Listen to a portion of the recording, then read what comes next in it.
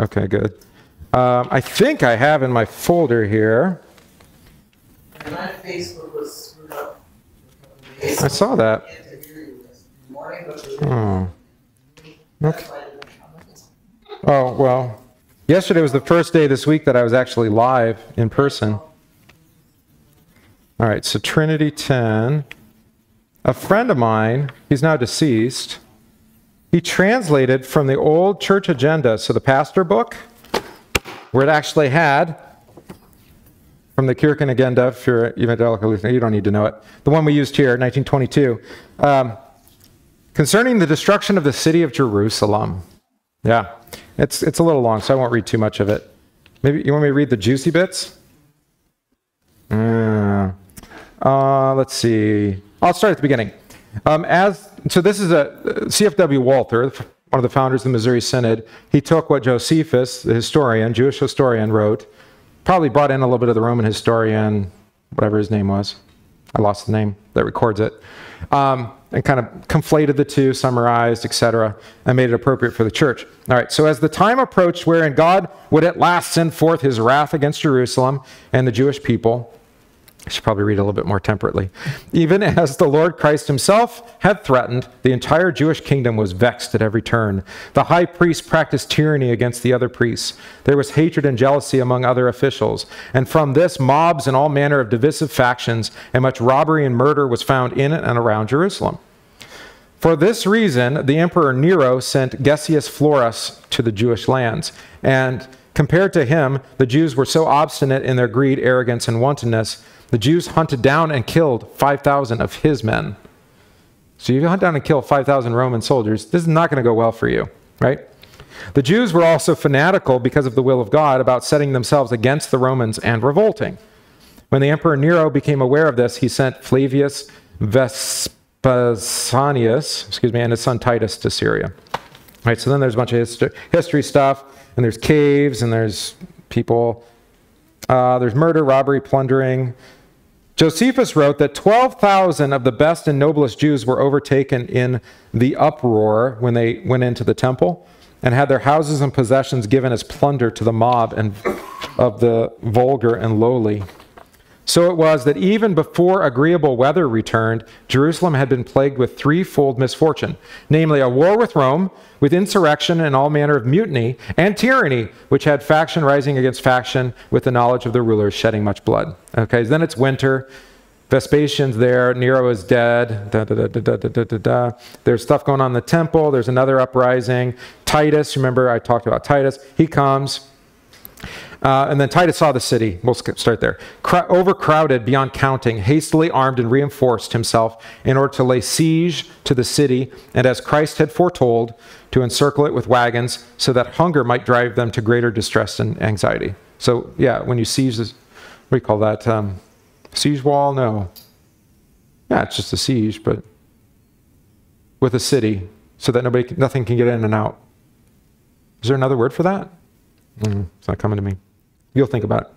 When the Jews saw this, they, with all their might to hinder and prevent this, and to keep it from happening, but it was completed, and they were out of luck, for our Lord God wanted to make an end of them. Ooh. All right. So again, this is Walther summarizing the historians. I said I'd read for you the juicy bits here. The city of Jerusalem was well fortified and had 3 walls. This was all read in church, by the way, on this Sunday. I mentioned that in the sermon. Therefore, the Roman forces approached in full force to storm the city, and after much work, the first and second walls conquered and taken. So they had multiple city walls, right? At the same time, an innumerable multitude of people died of hunger, as Josephus wrote. The best of friends would often become to blows over a small piece of bread. Children would often rip food from their parents' mouths. Neither brother nor sister had mercy upon each other. A bushel of corn was more precious than gold.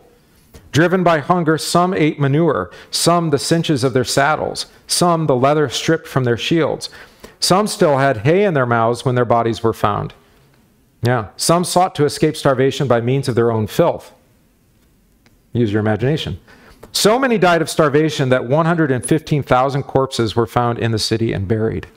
Now that's a lot bigger than the city of Jerusalem normally is. So as the Romans were coming, everybody was moving into the city because it had a fortress, right? Hegesippus reported that at one gate alone, several thousand were carried out, and that 600,000 died because of the siege. That's what he recorded. Don't know. Josephus reported that such a fearful, gruesome event occurred that future generations would hardly be able to believe it. There was a respected woman, wealthy and well-bred, across the Jordan, having fled Jerusalem in fear with some others. Now, since the city had been so grievously beset with hunger, with what manner of crying and pain one can only imagine, she slaughtered her young child in the cradle, roasted half of it, and ate it. Yep. When the soldiers came by looking for food, she set the remaining portion before them. The soldiers removed themselves from the gruesome scene, and having mercy upon the miserable woman, revealed this event to the Lord of Jerusalem. Yeah. When I said juicy bits, I didn't quite mean it like that. Let's see. Okay. Thus, the city of Jerusalem, we'll just get to the end, was destroyed and razed on the 8th day of September in the 5th month of the siege. So Trinity 10 also tends to fall pretty close to the actual day, September 8th, sometimes closer, sometimes further, depending on the way the moon works, right? From the host of captives, Titus sent 17,000 healthy young and strong men to Alexandria as quarry slaves. Many Jews were sold as cheaply as animals. 2,000 were distributed across the entire Roman Empire to become players in the spectacles. So, Colosseum, yeah. And to be torn apart by wild beasts in the arenas. The total number of captives who remained alive came to 97,000. However, at the beginning of the siege, 10 times 100,000 were in the city. So like all of Judah crunched into that little city that normally only had a few thousand people in it, except for at the Passover and other feast times, right? Now, Josephus is saying there was 1 million people there, which is just incredible to think about that. 10,000 times 100,000, right? Yep. The majority of them strangers and not residents, although all were of Jewish descent and blood.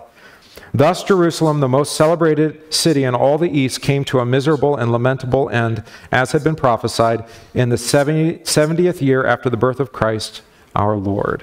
So I didn't read you all of it, but pretty incredible. And you're like, okay.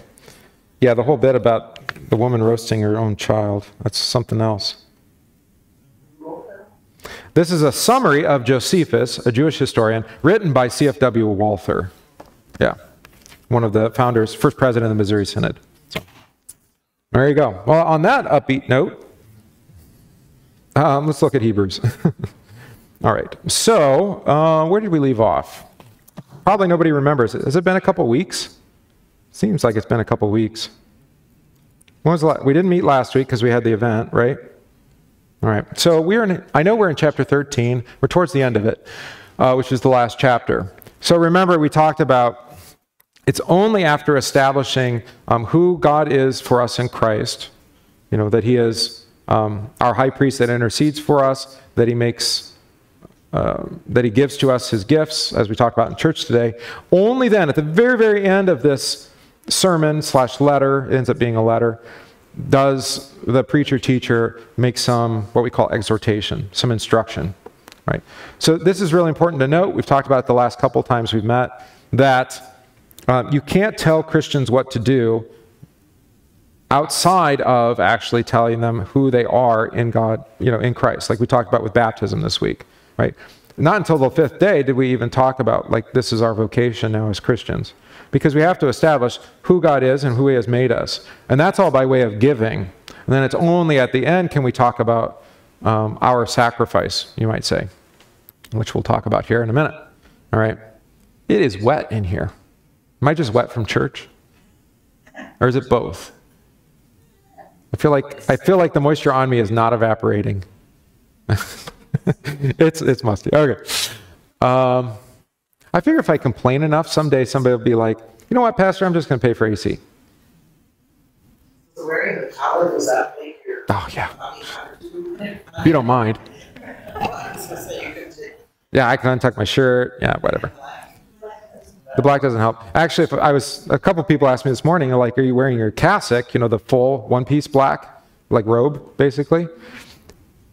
I forget that actually if you wear that without all of this, it's actually kind of nice because it's loose fitting and yeah. But anyway, whatever. All right, so what are we talking about? We're going to talk about this. So there's some instruction here, right? To care for those in prison, to entertain strangers because they might be angels, to hold marriage in respect among all of you, to keep your life free from the love of money, which is a kind of constant problem, is it not? Be content with what you have because the Lord's going to take care of you. To remember your leaders, all right? And now when leaders, we're talking about leaders in the church, not secular leaders, all right? You can remember them too. You probably don't have great memories of them though. That was a joke. It was supposed to be funny. I don't know. All right, good. I mean, it's true. We do remember them in our prayers, but there's like a twofold thing that happens. By remembering your leaders in your prayers, like say, I don't know, the mayor, the township people, do they have like a board, the township? Yeah, okay. Your state representatives, your governors, these people, judges, magistrates, all these people, federal government people. By remembering them in your prayers, that does change your orientation towards them. Because that's what prayer does, is it reorients your mind and your direct, how you relate to people. Like praying for your enemies, for example, changes how you think of your enemies. I mean, maybe you pray that God destroy them, right? But that still changes it because now you're saying, God, you take care of the problem, not me, right? Vengeance is yours, not mine, right? And especially if you pray forgive them, then that's going to change your disposition if you do encounter them, right? You're going to see them as somebody who Jesus died for. Same thing with civil rulers. So you pray for them that there be justice and peace and that evil doing be, however I said it in the prayers today, can't remember. But at the same time, then, that changes your orientation towards them and you recognize what their job is, right, according to God. And maybe actually you talk to them and you say, hey, look, it is 100% irresponsible for you to continue to expand the debt ceiling and continue to pour money into fluff projects that don't matter, right? Infrastructure bill, for example. Maybe some of them, I think probably everything matters in there to somebody. But is it all important now? Yeah, anyway. Right? And so now your orientation has changed. You recognize maybe you actually have an authority to speak to them. They're supposed to represent you, not the other way around. All right. So why did I bring that up? Oh, yes. Remember your leaders. But here it's your church leaders, right? Those who spoke to you the word of God. Imitate them. We talked at length about that previously. Do not be led away by diverse and strange teachings. So here it's talking about foods in specific, like what foods you can eat and not eat. The Lutherans had something to say about that at the beginning of the Reformation. You probably still have friends that don't eat red meat on Fridays. You grew up Roman Catholic, you know about that? Yeah. So it's still around, that idea that there's prescribed fasting, The Lutheran Church, not prescribed. Yeah, prescribed by the church. Lutherans have long fasted. We just kind of lost sight of it because we didn't make it mandatory. So we said, you're free to fast, and here's some suggestions. And then people say, well, if I'm free, I'm going to not do it anymore. Thanks for the freedom. So like during Advent and Lent, it would be Wednesdays and Fridays. Not just Fridays, but Wednesday and Friday. Because this is how Lutherans historically act. If Rome did it one way, we did it even worse. So Rome said, you know what, we don't need all the ceremonies anymore at the Council of Trent in the 16th century. So Lutherans say, we're going to do it even bigger than we did before. You say we don't have to, so we're free to do as much as we want now. So the Lutheran Mass typically, we're the only ones that sing the words of institution. That was an innovation to say, anyway, to elevate God's word specifically there. All right, by the way, that's that. We have an altar from which those who serve the tent have no right to eat. We talked about Jesus being suffering outside the tent. The Christian altar where the Lord's Supper is given is really of a different kind than the Old Testament one. You have to go back and listen or watch to catch all of this. All right, so this is where we left off. I think about verse 15. But we could go back actually to 12 because it's super relevant for us. Actually, maybe we should do this. All right, so starting in verse 10 of chapter 13, because it's appropriate for the day. We have an altar from which those who serve the tent have no right to eat. For the bodies of those animals whose blood is brought into the holy places by the high priest as a sacrifice for sin are burned outside the camp. So, Jesus also suffered outside the gate of Jerusalem, right, in order to sanctify the people through his own blood.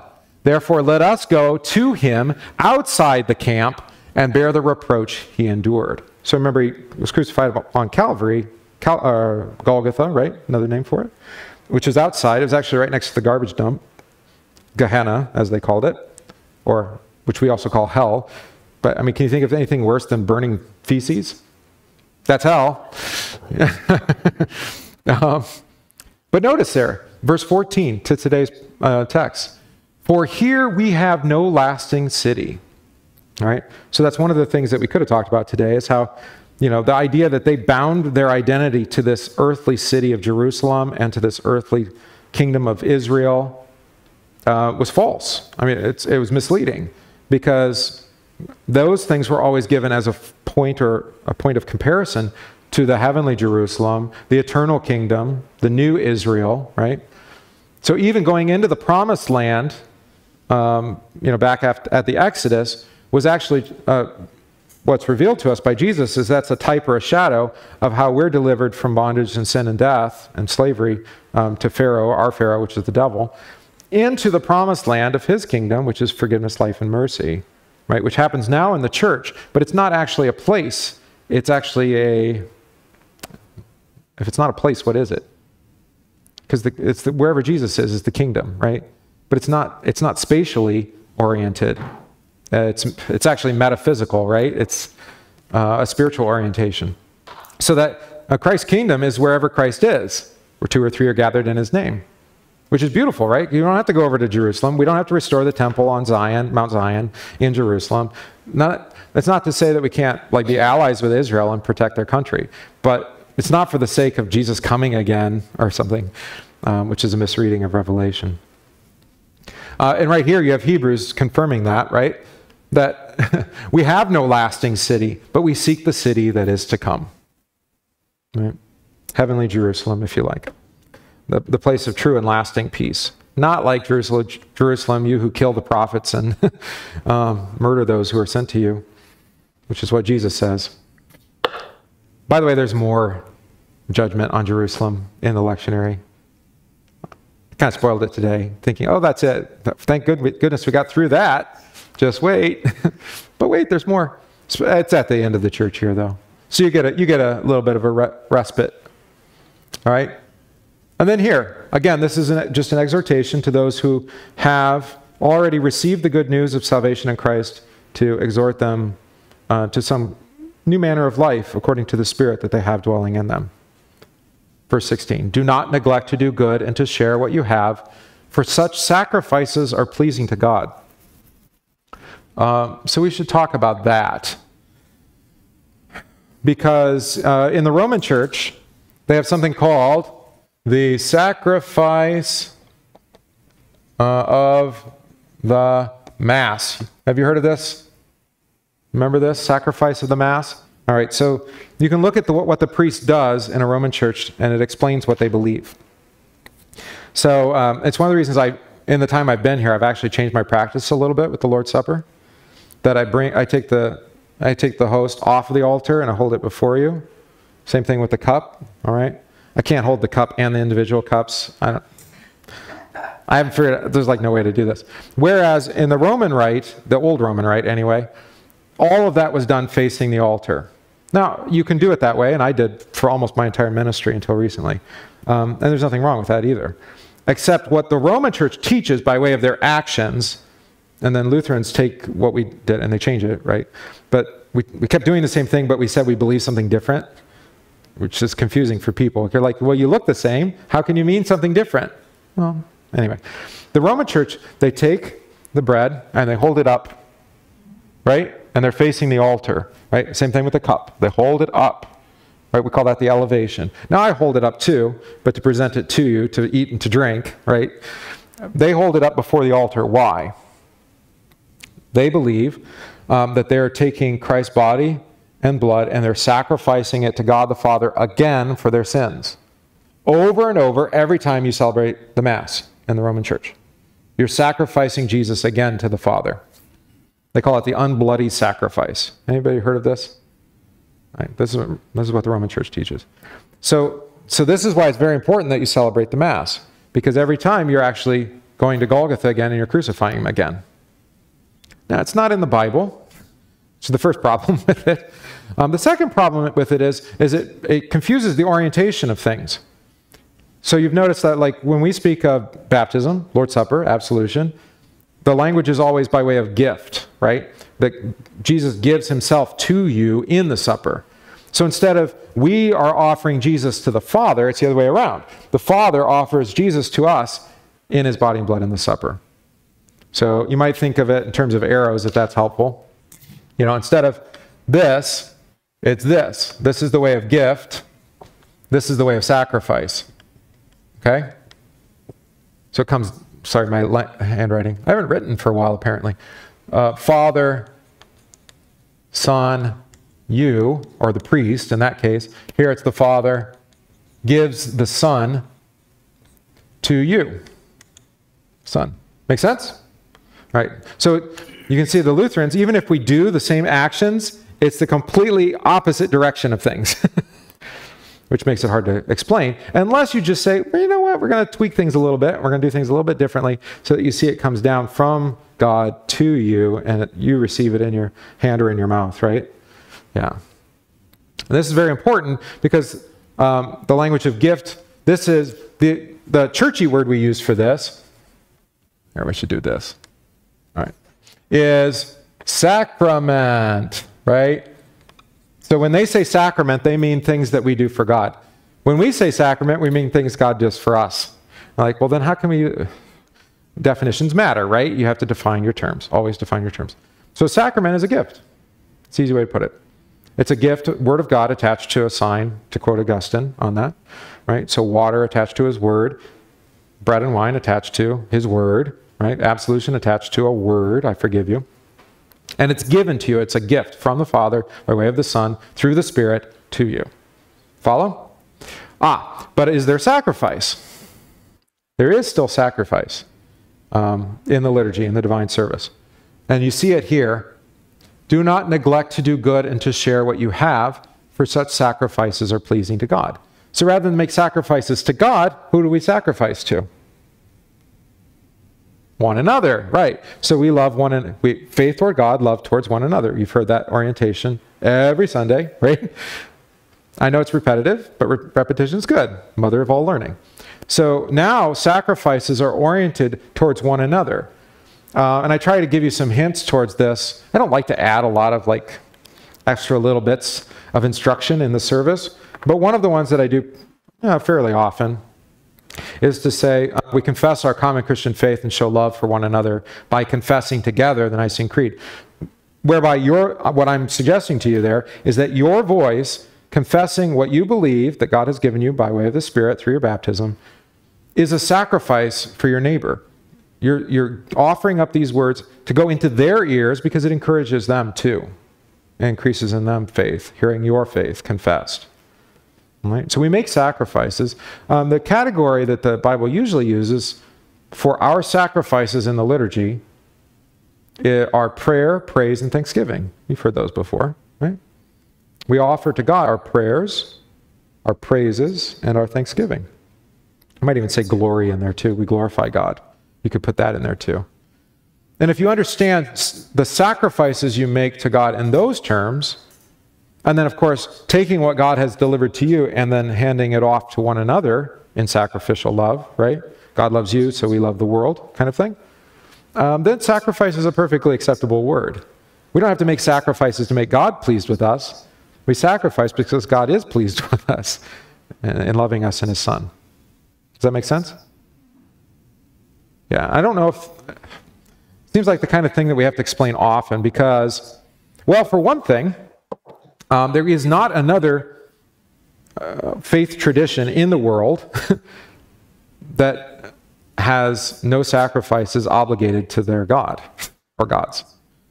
That is the orientation of every religion in the world, every pagan religion. All of them. You have to do things to make God happy with you. And sacrifices. Could be human sacrifice.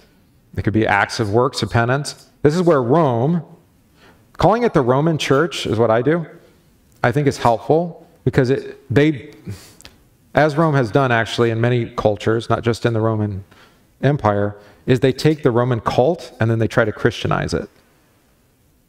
So they take this idea of sacrifice and then they just put Jesus on top and say, well, now the sacrifice is Jesus that we give to God, who we now call Father instead of Zeus.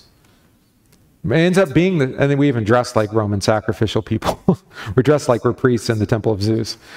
We still do that. I guess, yeah, whatever. And Rome has done this in other cultures. You have like Pachamama, which is in Brazil, I think. You've got Our Lady of Guadalupe in Mexico, where they take this pagan female deity and then they say, well, that's just the Virgin Mary. And you're like, so they keep all the rituals too, but they just say, well, now they're oriented towards Mary. Right. Whereas, I think if you're going to keep things straight, you're going to recognize that the Christian tradition, in keeping actually with faithful Jewish tradition, those who trusted in the promise, not in the sacrifices, but in the promises that the sacrifices pointed towards, which this book has spent 12 chapters trying to explain to you, but you probably don't remember because it's taken me so long to get through the book, right? If you orient it that way, where the sacrifices are actually a sign of the promise being given, right? So it's the forgiveness of sins, that promise that's made, which is the point of the sacrifices. But the sacrifices themselves don't do a thing. It's actually Christ's word of promise that does it. He's attached to those things. Yeah, so anyway, this is, I mean, I could have talked about this at length in the sermon today, because that's actually how most people approach the church. You know, I mean, it was even posted on my Facebook this week, and I couldn't say anything because it's not appropriate to reprimand a member of your congregation publicly on Facebook.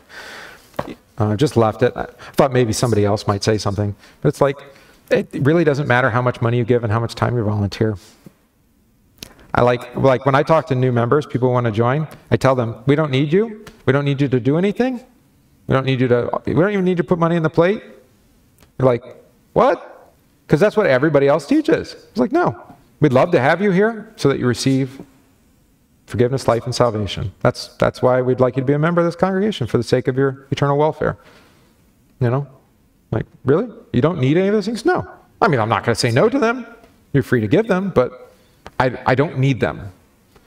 As soon as you turn it into, like, we need more money, we need more volunteers, we need more, what's the list?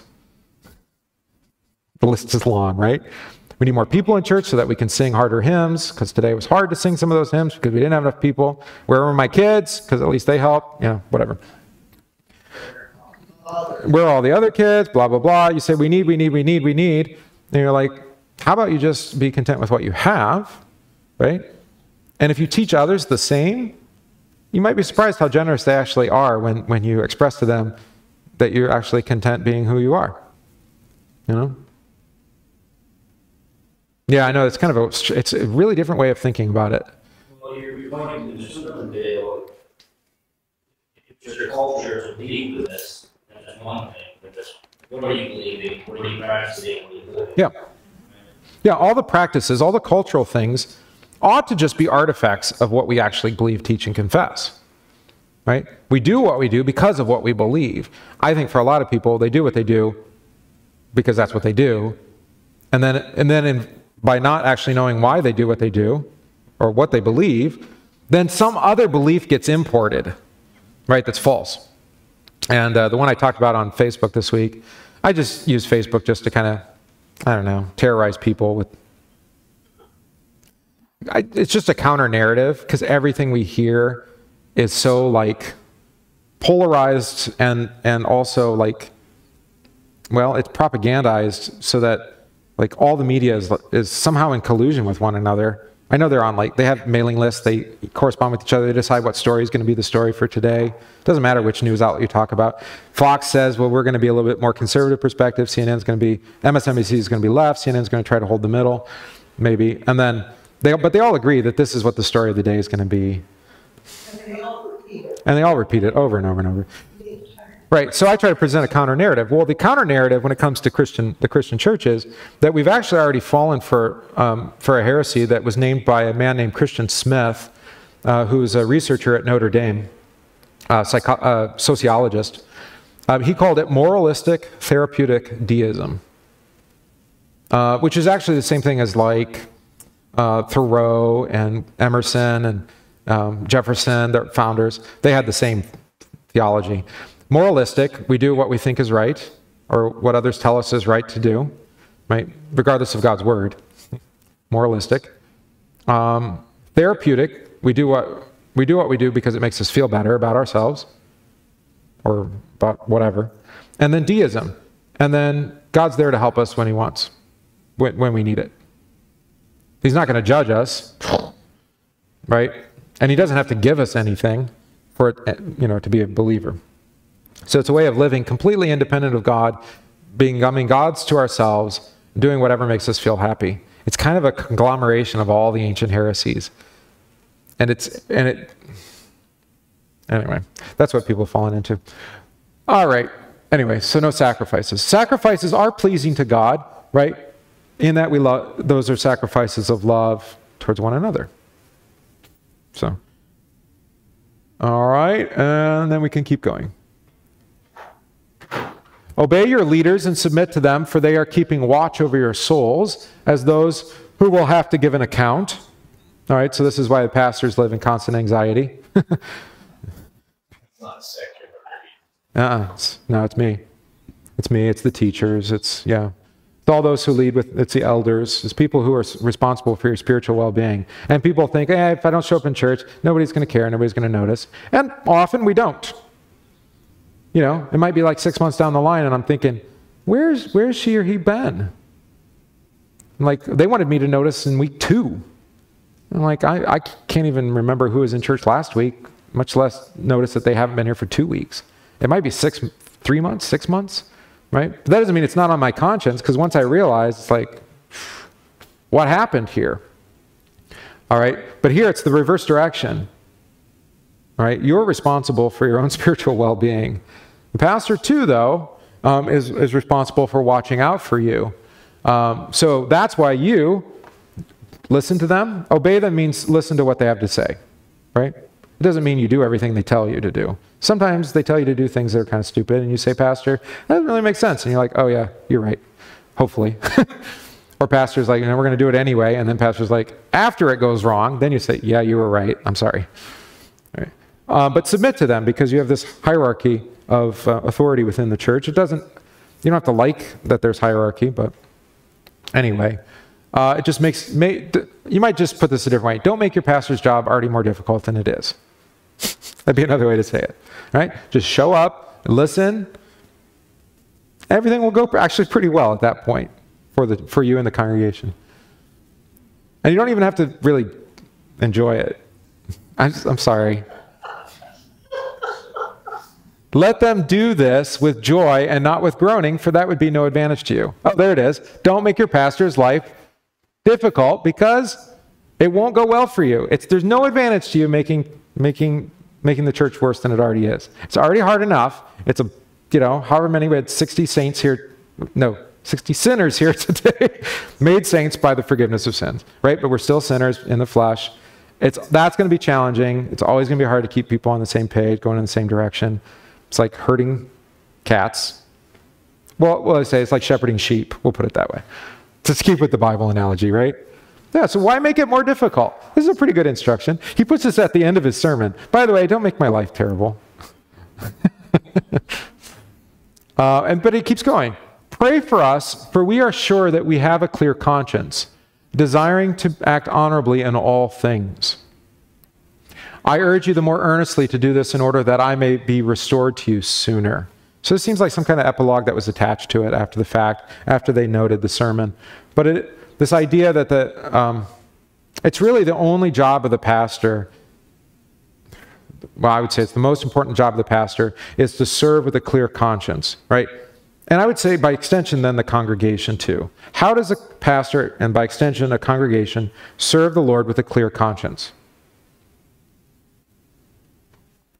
I'm going to let you think about it because I need some coffee now. How do you have a clear conscience? We talked about conscience earlier in the book, but you probably don't remember because it was so long ago, yada, yada, yada. What is your conscience?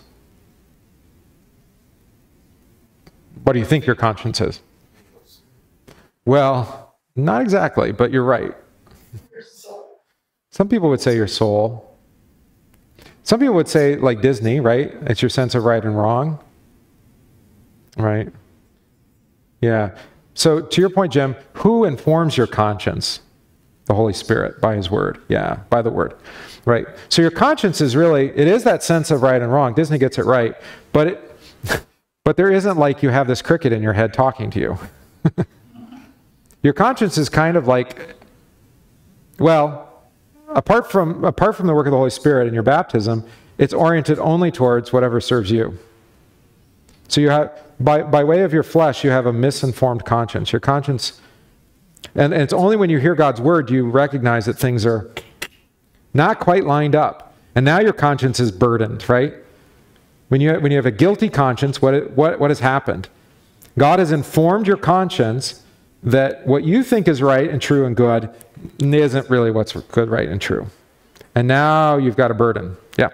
That's kind of like in your sermon, if you say something that hits you as an individual, right, all of a sudden, you know, it's like... It informed your conscience. Yeah. Yeah. Yeah, and some, I don't know. Reading, you know, the Bible. Right. Something really hits you. Yeah, that's God informing your conscience by way of the Spirit through the Word. Right. Exactly. So to serve with a clear conscience or a good conscience, you might even say, is to have what you believe is good, right, and true to be brought into conformity with what God says is good, right, and true. Well, how do you do that as a pastor or as a congregation? Prayer. Daily prayer, you're getting there. You do what Jesus tells you to do. I know it seems, oh, that's so mind-blowingly complicated. No, it's not that hard. Yeah, this is Mary, right, at the wedding at Cana. Jesus says, like, what does this have to do with me? Turning water into wine? What does the wine have to do with me? And Mary's like, marriage, the heavenly bridegroom, do it. I think Mary actually understands quite a bit there somehow, that Jesus does care about weddings and he does care about marriage because they were supposed to point forward to his relationship to the church. And she knows that. There's a lot of talk of marriage in the prophets, so it would make sense. But she says to the servants, do whatever he tells you. Right? And I think that's Mary telling the church the same thing. Yeah, do what he tells you. It's good for you. It'll go well for us. We don't have to understand how it's going to go or what's exactly going to happen. Just give it over to Jesus, let him take care of it. So yeah, for a clear conscience, the way that our constitution here as a congregation, my vows as a pastor within the church that I made at my ordination and then again at my installation, is that I would only teach what the scriptures teach in accordance with what we confess in our confessions. That's it. I'm going to follow the instructions. You know, the joke, you know, what does Bible stand for? I was going to try to find one here. Any of you know the joke, the acronym? What is Bible?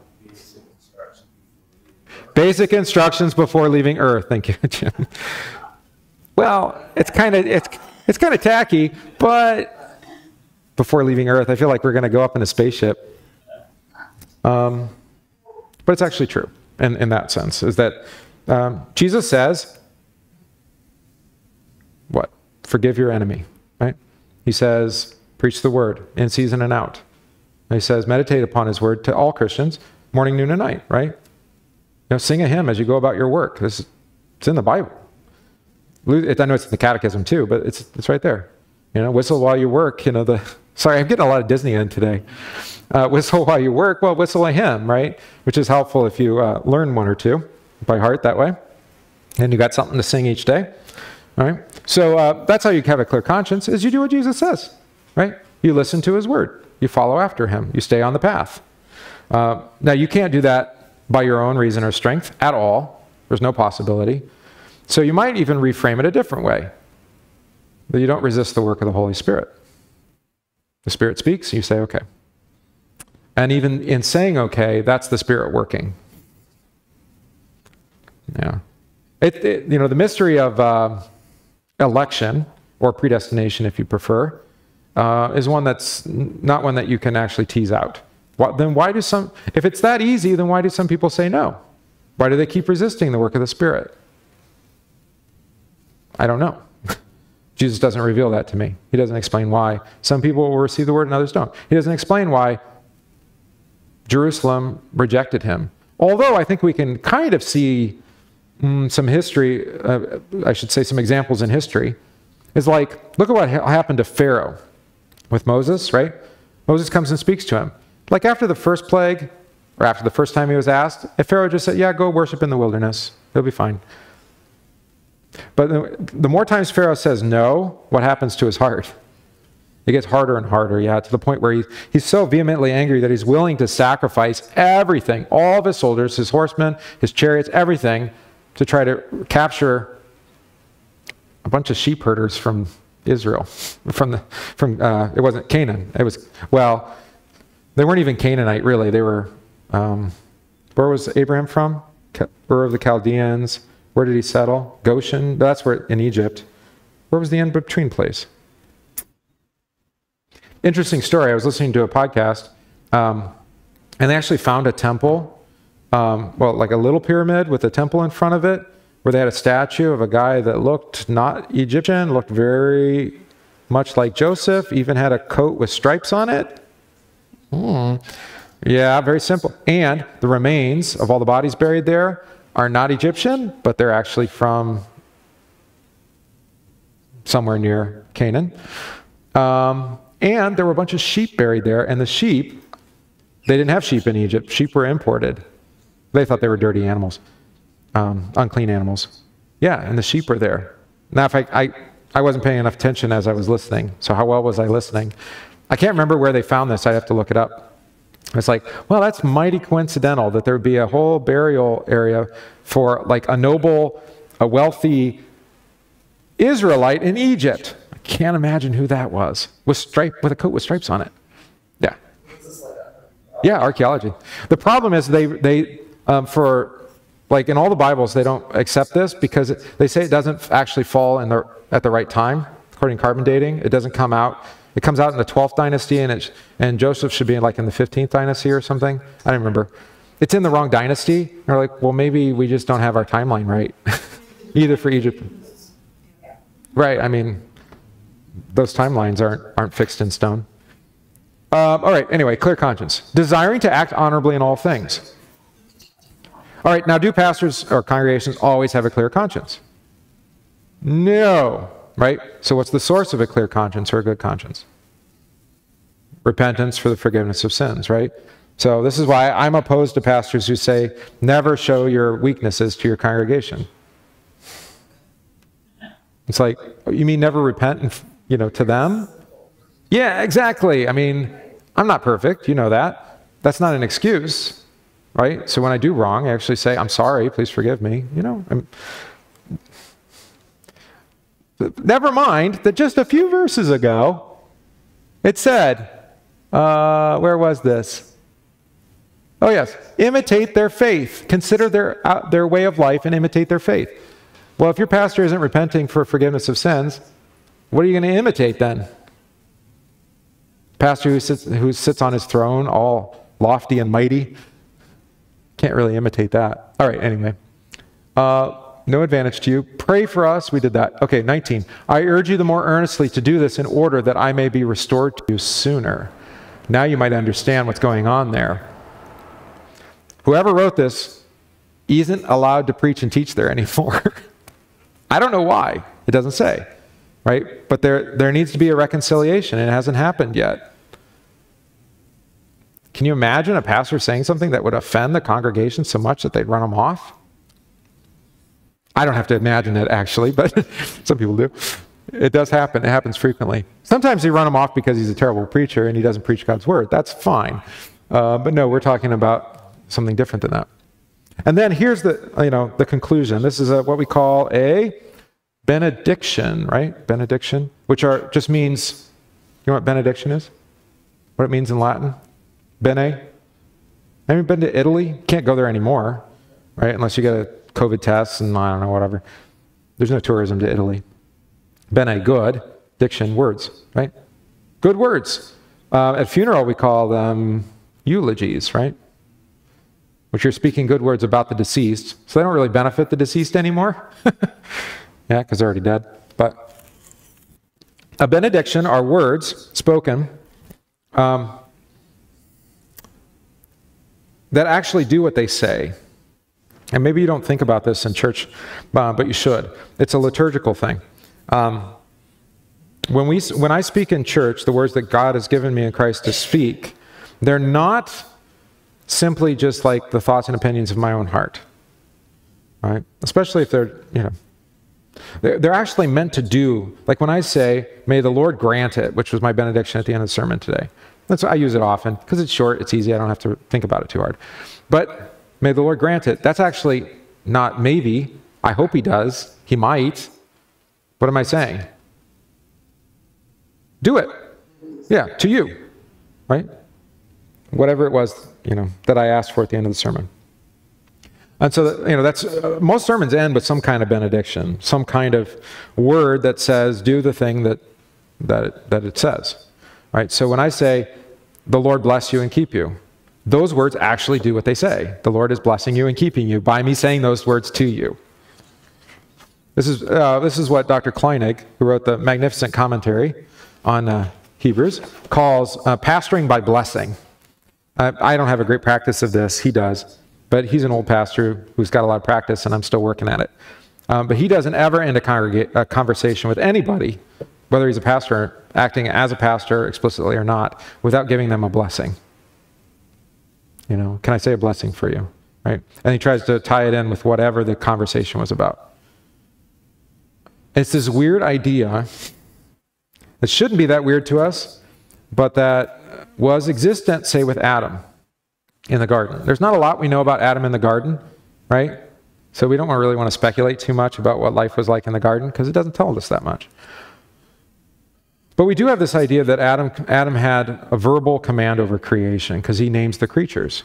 He calls them what they are, right? And I'd like to imagine that he can tell the plants to grow. It's like, really? Well, Jesus does. He tells the storm to be still, right? He curses the fig tree. I'm using negative examples for Jesus. Does he ever cause something to grow? That would be nice. Yeah. Well, that's what he does every day, actually. Right? So there's this weird idea that what pastor is saying are just words.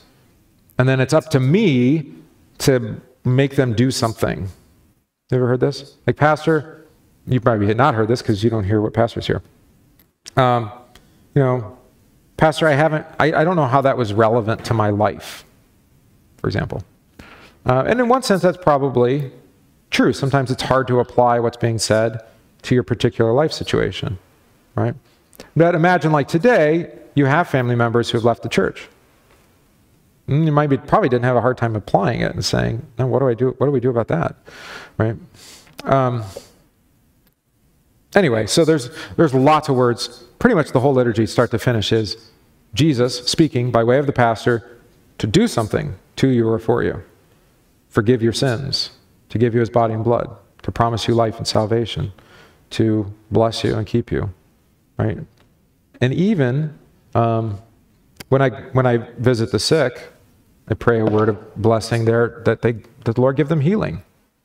Now, sometimes we couch that in little catchphrases like, if it be your will, which is another way of saying I don't really believe that Jesus can heal this person. Well, at least I want to at least provide an out in case he doesn't. It's true. We say that thy will be done in the Lord's Prayer. So I don't want to make too much of it. But it is kind of interesting how we don't just actually pray directly and just say, do it. Because that's how Jesus prays. That's how the psalmist prays. That's how the prophets pray. So that's what this is. This is actually a word of blessing. And it's direct. And you notice there's this may language, there's a little letter here. I wonder what the letter says. See Romans 15:13. All right. So you want to know the grammar, because you're big grammar people, right? That word may does not occur in in the Greek. It's not there. It's because I'm looking here. That's verse 20, right? Now may because it's aorist active participle. So I don't usually put the may in there. I wonder how Dr. Kleine translates it. Now the God of peace. Why do you put the may in there? Because may in English now means might, maybe. I think in the old King James it was fine. This is ESV actually. But no, this is how he translates it. The God of peace who brought you back from the dead, or brought back from the dead our Lord Jesus, the great shepherd of the sheep, with the blood of the eternal covenant,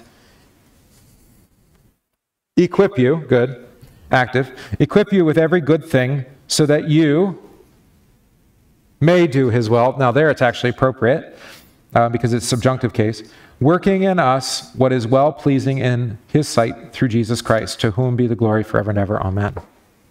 Right? So now the God of peace, who brought you back, the great shepherd, with the blood of his, equip you with every good thing.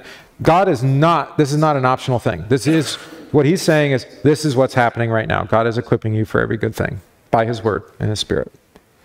That language of equipping, of course, draws us back to the language of the body, right? The congregation being a body. Not everyone is equipped with the same gifts, right? Each have unique gifts. Some can walk with children through VBS. You know, others don't. I don't know. I'm trying to think of gifts. Because you have gifts that I know of that you're not exercising at the moment, right? Like playing. But you used to use those gifts. You have other gifts. I don't know. You have to fill in blank.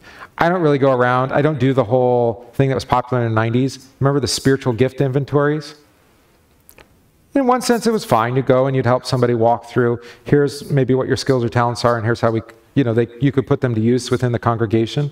Although it usually went the other way. Here's how we want to use you in the congregation. And I don't twist anybody's arm, which leadership doesn't like it. I'm like, we need more volunteers. I'm like, we'll get more volunteers if we need them. I'm like, what? Yeah, it's true. Like, you can express it. You know, we have this event coming up. We could use some help, but if people see the need, they'll do it. Like, that's a response of faith, not a response of twisting arms. Sometimes you still have to put a little screw down, you know. Yeah, not always. But anyway, he equips, what does it say? Equip you with everything good that you may do his will. So again, there is a grammatical sense there of may, but why put the may at the beginning?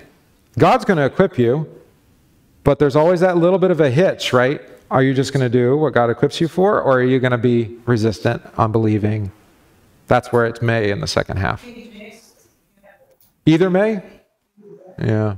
We could, New King James, could switch over to that and see what they do. This is the problem with translations, is there's always a translator behind them. And the translator always has some little bit of an agenda. I do too when I translate. It's fine. There's always an agenda. It's just like the news media. There's always a bias, right? They say we're unbiased news. They're actually lying to you. They're not biased. They have a bias. They're not unbiased. They have a bias. Just be honest about your bias. You know, we're Democrat Party operatives, or we're shills for the Republican Party. Just be honest about it. You know, we're the libertarian media. And then there's people like me who are like, I don't like any. Can we just get rid of the parties entirely? Because I don't agree with any of them. Can we just like be free citizens and, you know, find what's in common with the majority of people and do that instead of this party nonsense? Political parties aren't in the Constitution. Funny story. Anyway, where were we? Now, it says may in the New King James. Look at that. Make you complete. There's no may in the second half, though. Huh, that's interesting. Working in you what is well-pleasing in his sight through Jesus Christ, to whom be glory forever and ever. Amen. Right? And notice this blessing only comes at the very, very end. After he's already established all the work that Christ has accomplished for you and delivers to you in the divine service, only then at the end it say, may God use the way he's equipped you now through the forgiveness of sins, the delivery of his gifts for the benefit of others. It's a natural, what do you want to say? Fruit of the working of Christ in your life. But it also, this word accomplishes what it says. And that was the thing I wanted to make sure I emphasized here for you. when you have these words of blessing, whether you believe it or not, they're doing what they say. All right. Think about what? Small catechism, right? What do you believe according to these words? I believe that when the called ministers of Christ deal with me according to the divine command, especially when they... No, I lost... That's as far as the catechism went in my head today. This is the office of the keys, right? They deal with me according to the Lord's divine command, right? Called ministers of Christ, dealing with me according to the Lord's divine command. This is just as valid and certain as if Christ, our dear Lord, dealt with us himself. So he's actually dealing with you through the word of command spoken by the pastor. Okay, enough on that then. What's the last part? Oh, and then a little bit of a fundraiser at the end. You know, these are the closing announcements after church. I appeal to you, brethren, bear with the word of exhortation, for I have written to you in few words. It took us a few months to get through it all, but it's there. Know that our brother Timothy has been set free, meaning he had been in prison, with whom I shall see you if he comes shortly.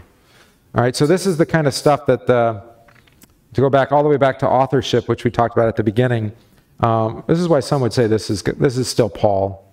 This letter is, even though it doesn't bear a lot of resemblance to the letters of Paul, maybe he preached differently than he wrote letters. Or it could be somebody that Timothy worked with. And that's why I think some would say Apollos, because Apollos followed with Paul as well. And Apollos apparently was quite eloquent, according to Acts. So, maybe. Who knows? But he'll come to you shortly. Greet all those who rule over you and all the saints. Those from Italy greet you. Grace be with you all. Amen. Now whoever's writing is writing from Italy, because he's greeting them on behalf of the people he's living with at that point in time. So again, I think the historic teaching of the church is that this was written by Paul. The modern interpretation, of course, is that it's somebody else, because we don't believe anything that the historic church believes. Because how could that be? How could it be? I'm going to see if there's anything else here. No. Nope, I think that's good. And that's the end of the book. So it just kind of ends, right? Like, okay, we're done. Sermon's over. Let's go. But it's with that blessing, I suppose, the benediction. Even the instructions are kind of just like an appendage on the end. Really, the sermon could have ended back. You could have just ended the sermon there with verse 29. That would have been good for today. For our God is a consuming fire. The end. No, I don't think so. All right. So I don't know what we're going to do next. I have some ideas. One thing that I thought we might do, I'll get back to the end there. Grace be with you all. Amen. One thing I thought we might do is that there's like a young adult equivalent handout to what we're going to use for the Sunday school. So we could actually study the same thing that they study in the Sunday school, but at a higher level. The advantage to that, of course, is it's already pre-made. I don't have to do too much preparation work for that, apart from studying it, whatever's provided there. Or we had talked about other things, but I can't remember what we talked about. No. I kind of wanted to do some genre that we haven't actually tackled, or maybe you haven't tackled, maybe one that's a little scary, like the wisdom literature, maybe, because it's hard. Like, have you ever tried to read through Proverbs? It's like machine gun fire, and you're like, slow down, man. It's just one axiom after another, and they don't always seem to tie together very well. It seems to change the subject mid paragraph or mid chapter. So that's one idea. Is there something else I was thinking of? Don't know. So if you have any suggestions, feel free to throw them my way. I may listen to you, I may not. But obey your leaders. All right, good. We had a few things to talk about there. You got to hear a little bit about the destruction of Jerusalem. That's always fun, or not. Let's close then with a word of prayer. Heavenly Father, we thank you that you have given to us everything that is needed for our faith and life in your Son, Jesus Christ. You have blessed us with forgiveness, life, and salvation, delivered to us through the word and sacraments here in the divine service. We ask that you would work in us within the vocations that you have given us to serve one another in fear, loving one another as you and Christ have loved us. And you ask your blessing upon our congregation, that your work would prosper among us for the benefit not only of ourselves, but also for all those in our families, community, and world. May you grant this in the name of Jesus. Amen.